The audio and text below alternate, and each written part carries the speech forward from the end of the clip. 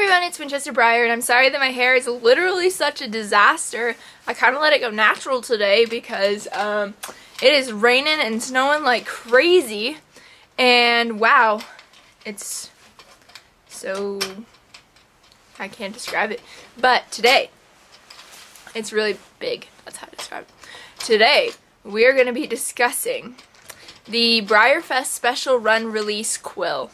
He's the second special run that they have revealed. They are about to reveal a third one that I think is on the Roxy mold. People are speculating between Idicus and Roxy. I wanted to get this video out before that one went live, because then I have to do a reaction or thoughts on that one as well, which I'd be super excited with Roxy or Idicus, because I don't think I'll be there, but I still do have someone that has been doing pickups for me forever. So I've been really just wanting horses that I would actually want.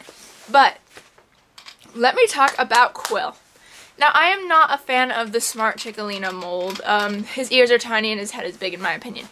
Though I do have a few models on that mold because, I mean, like, some of them on there are really cute. Like, Smart Chickalina is super cute, Joker's cute, Sierra Blanco's cute. And Quill has, like, a beautiful pattern. Like, I really like the pattern. I would try and include pictures here.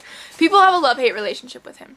So most people are they either diehard love him, everything about him, or they have the same opinion as me, which is that we like Quill. We think he is super, like, pretty. The color is gorgeous, but we're just not a big fan of the mold, so we probably won't pick him up.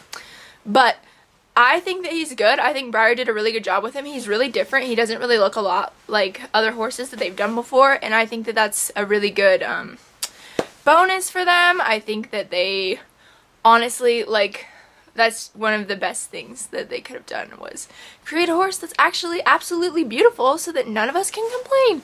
Of course, people can say they don't like the mold, but not everyone is going to always be pleased with mold choices. People have different opinions on the mold. That's completely different from, like, the horse itself, like the quality, the way he looks and all that. He is beautiful. I like him. Most people on Instagram are raving about him. I'm excited to see what the third one is. But yeah, that is all I'm going to say because my camera is about to die.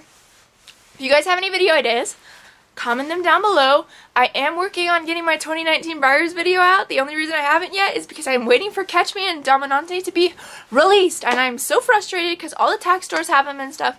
None in my area, of course. But Breyer has not put him out on their website yet. So yeah, I will be releasing that soon. And I also bought a few horses and I have, like, that are bodies.